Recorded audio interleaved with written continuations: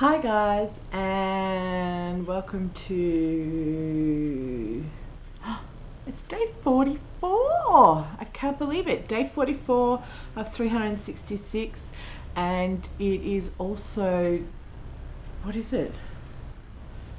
The 13th of February. And so tomorrow is Valentine's Day, but today is Monday, and I just wanted to talk to you about honesty today. I've had lots of phone calls and emails and text messages today from people wanting to find out the truth about a situation that occurred, and I've had a lot of people try and tell other people that I have been saying or doing things which I haven't been doing or saying, and they've been telling me what's been happening. And I find it really interesting because people that know me know that I guess truth is one of the most important things to me, and if I've said something, I will tell you I've said it. If you ask me and I've said it, I will say it. And when when one person has said something to me and another person goes back to them and says, did I say this? And they tell them yes, and this is what it was, and it was all open and honest and there between me and that person and the new person, and we all got the same information. For that third person to then say I'm lying, it's just, dumb and laughable. And I have learnt so much over the last 6 to 12 months about communication and how to communicate effectively and how to deal with people and the manipulation and lying that just goes on. And even like, I know this sounds really weird, but do you remember when you were at high school and you were in a group of friends and you just wanted everyone to love you? I'm not in that. I don't do schoolyard stuff. I don't hack people's accounts. I don't tell people stuff that's not true. I don't tell somebody that I didn't say something when I did. And I just find it really interesting how people that are new to my world have thought that they could tell people that have known me for a long time that I do. And I know that most of you know that I've had I've gone through a lot growing up, in the fact that my perception was a little bit skew-if, and so things that were abusive, in some ways I either thought wasn't that abusive because I was used to it, or I thought that was so abusive it's ridiculous. Back in the old days, if you got in trouble, you used to get belted with the strap, and for us, we used to get belted with the buckle end, so it would flick around and the buckle would hit you. Now, to me, I used to think that wasn't that bad because that's all I knew. And then I met people who said, oh my God, I can't believe that happened to you. That is so bad. That's such bad. So, I know in the past my perception has been a bit skew-if, but I've been working on that. And the reason I've been working on that is I don't want to live all day, every day going, now did I say that? And who did I say that to? And why did I say that to? And why am I getting upset? And I think, I think in this day and age, if you can't communicate to people, then you're in for a whole world of trouble. So my sharing to you today is an act of love. I'm telling you that today you need to learn how to communicate effectively to people.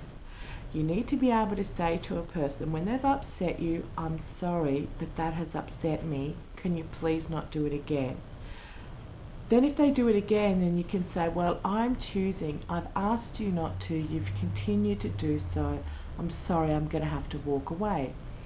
And I guess this is really difficult for a lot of people. They're so used to game playing, and they're so used to, we can just do whatever we want because they'll be back. Or, we manipulated them in the past, we'll be able to manipulate them again. And I don't play that. And if I get told you're not needed, I just walk. Well, if you don't need me and you don't want me, why am I here? So I'll go. And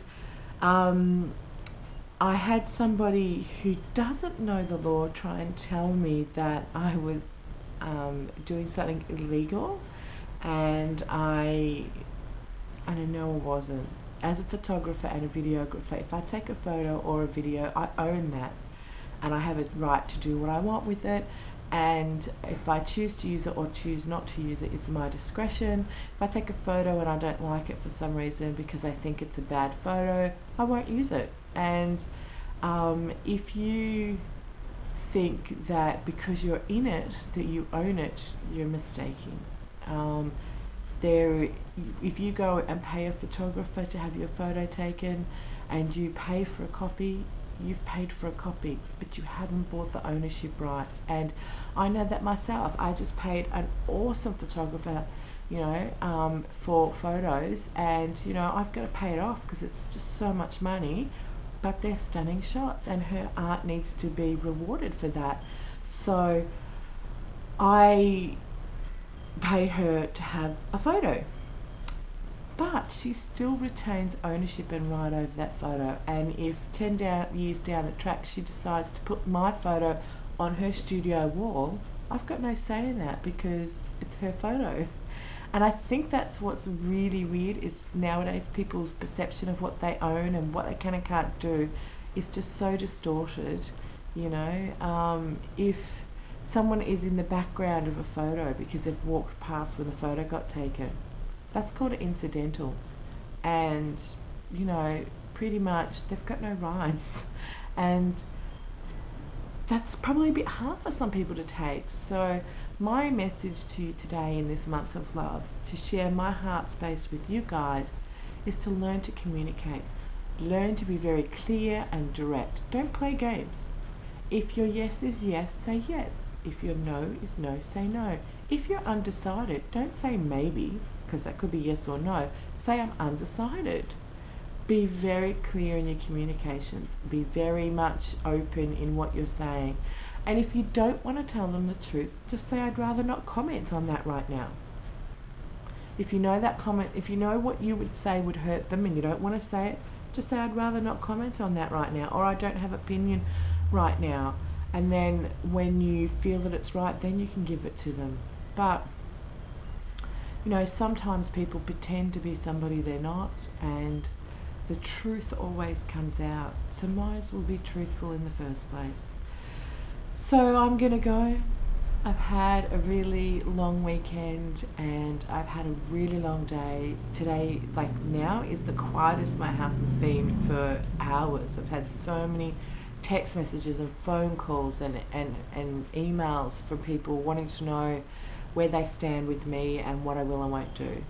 One girl thought I would not give a piece of footage, that I wouldn't edit it and make it available to her, and I know she worked really hard on it, and I was never ever not going to give her something for that. So I re-edited it so that she could have it. And there's another girl who I would have re-edited her piece, but she was quite rude to me and hasn't spoken to me since. If she had just said I'd like a copy of mine as well, I'd re-edit it and give it, well, I haven't even edited it yet. I would edit it up for her and give it to her. And one of the other girls, two girls and a guy, actually said, yes, you can use my photo. So I've used their photo. So I don't see the point in putting up photograph or footage of somebody who has an issue with me, purely because I don't need the drama. I can just not use that.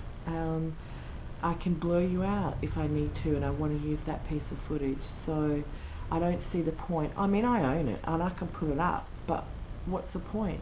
It's not, it doesn't create clear, open, loving communication lines. It just causes drama, and I'm not into drama. So have an awesome, awesome day, and I will see you tomorrow. And I might not see you tomorrow. Tomorrow is Tuesday, 14th of February. Alright, I will have to see you tomorrow, but only for a little bit. It's my sister's birthday. Yep. So I'll see you for a little bit tomorrow. Alright, bye.